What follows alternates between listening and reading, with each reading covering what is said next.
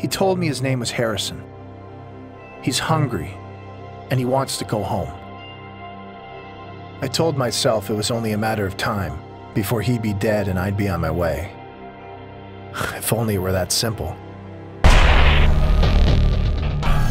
We're 4 systems away from my home planet. Nearly 2 to the next communications relay, he said. That's the only way anyone's gonna know I'm still out here. It wasn't long before we started to see the smoking ruin of the Valen fleet. Judging by the destruction we had witnessed, there was almost no odds of survival. Everyone has to die somewhere, I said.